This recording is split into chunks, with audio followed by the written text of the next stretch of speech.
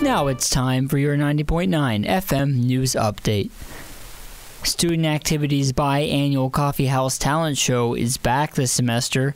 In-person tickets for the March 27th event are already sold out, but virtual tickets are still available. Tickets are $10 and will be open for sale until March 25th at noon. 6 people escaped and were rescued from a boat fire on Smith Mount Lake on Saturday afternoon.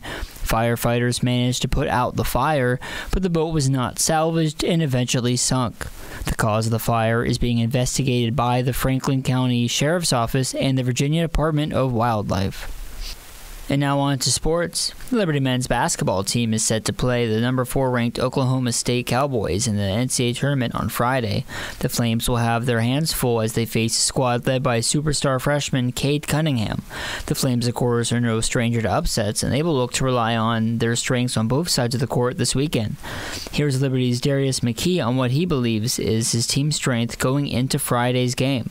We're an unselfish group of guys who play collectively on both ends of the floor, and we take pride in both ends of the floor, and we take things one thing at a time. Liberty women's cross country made history on Sunday by becoming the first ever team in program history to compete in the NCAA championships.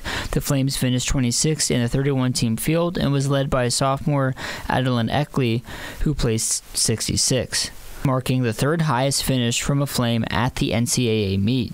Liberty Baseball made the most out of their weekend by adding 3 shutout wins over ASUN opponent University of North Alabama.